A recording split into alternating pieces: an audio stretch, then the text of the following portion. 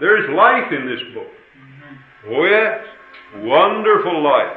That's why it goes down to the South Seas and changes the cannibals.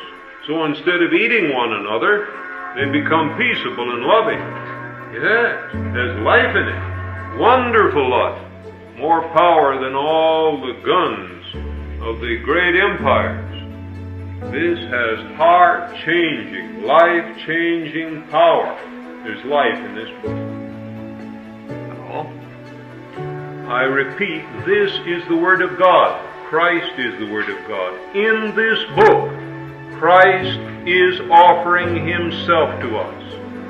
And when we speak of our hope being anchored in Christ, let's be very practical, friends. That anchor of hope, watch this, has got to dig down and tie itself to one of these texts in this book.